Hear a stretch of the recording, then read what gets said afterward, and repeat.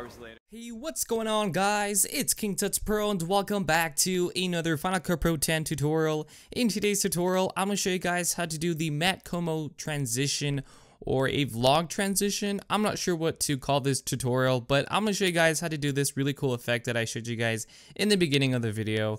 And if you guys aren't too sure yet, I'm going to go ahead and go on to Matt Komo's video. Also, be sure to give him some credit and some love. Go to his YouTube channel, subscribe. His videos are really good. Also, be sure to show some love to LostLeBlanc. His video is amazing. But anyways, this is the effect that I'm going to show you guys right here. It goes from something very cinematic to him vlogging or him vlogging himself.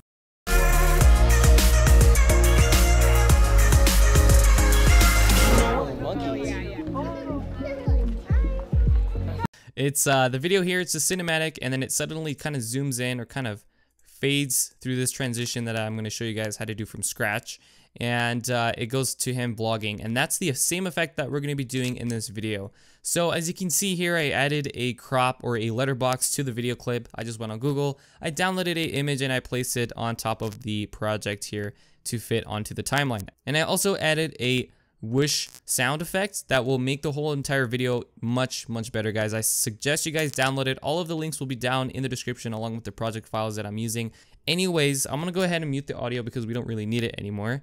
Well, in this case for now. And then we have this going on. We have this transition here, but this is a paid transition from Motion VFX. I know you guys don't like paid plugins. That's why I'm gonna show you guys how to do it from scratch. So first of all, I'm going to show you guys the plugins that I did use. If you guys do want to buy them, I went to M Transition Zoom when I installed it, and I used the first one. I just used the normal zoom in transition, and then the next one I used was the replace down right there, as you can see, and it kind of makes it look really nice. It kind of warps the video and makes it look really nice. But the effect that I'm going to show you guys is this one right here, and I'm going to show you guys how to do that right now. So we're going to go ahead and select the first clip. Go onto the transform in the inspector window, and we're going to go to the scale all option. Go ahead and kind of go a little bit kind of back just like this, a couple frames to the left here. You want to make sure that you go a little bit before the end of the clip. Don't go too far because then the transition will be too slow because his effect was kind of fast. So the closer we are to the end, the faster the transition. So we're going to go ahead and add our first keyframe at 100%, and then we're going to go ahead and go a couple of frames more over, and then about here seems pretty good. So we're gonna go ahead and add another keyframe, and in this one we're gonna go ahead and bring it up to 122% or around there. And also this depends on how your frame is set up. The closer you are to the video, the more you want to zoom out. Just keep that in mind.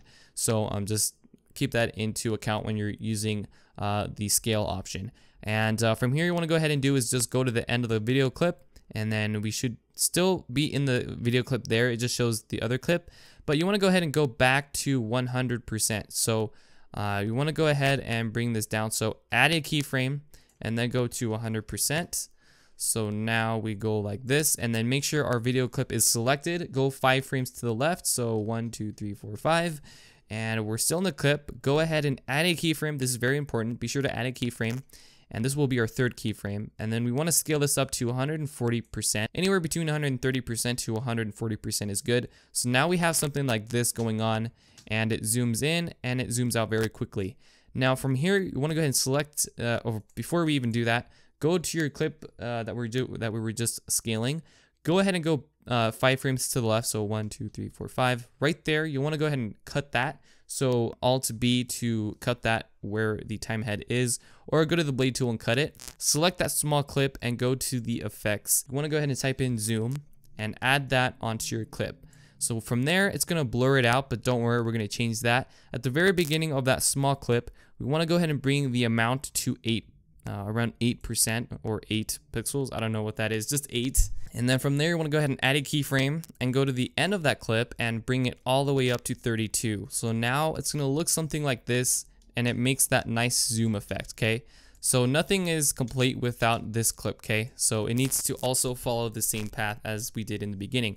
So to do that, it's very simple. Select the first clip. You want to go to the transform option. Go ahead and bring this up to about 128% or close to what you first added on the second keyframe, which is 122, but you guys can play around with it. Add a keyframe and then go 5 frames to the right. So 1, 2, 1, 2, 3, 4, 5, And then you want to go ahead and bring this down or add a keyframe and then bring it to 100%. Now, if I went fast, be sure to go back and watch it. I don't want to make this confusing for you guys, and I also don't want to make it too long of a video, so just keep that in mind. But now if you play it, it's going to look something just like that, which is pretty nice. Now, combined with the music and the sound effects, it's going to look and sound amazing. So once we've done that, we're going to go ahead and re-enable the music, okay? Or before we even do that, we're going to go ahead and enable the sound effects. So with the sound effects, this is what they sound like. It's pretty nice, but without the music, nothing is fun. So we added our music, which will also be down in the description. And if I push play, just nicely fades like that. Okay, now we're also going to go ahead and bring this back up to, I think it was a -3. And then from here, you want to go ahead and select the clip and drag the vlog video with the sound. Fade that in quite a bit like that. And then we also want to fade this one out, the one that we used to zoom that last video out or zoom in. We're going to go ahead and just zoom that or fade that out just like that. So now we should have something like this. Here in Hong Kong, about 3, which is what we want. And this one, we also want to take that one off if you guys want. So that is the effect, guys. If you found it helpful in any way, be sure to leave a like. That'd be awesome. Subscribe if you haven't, and I'll catch you guys on my next video. Until then, peace out, take care, and enjoy your day.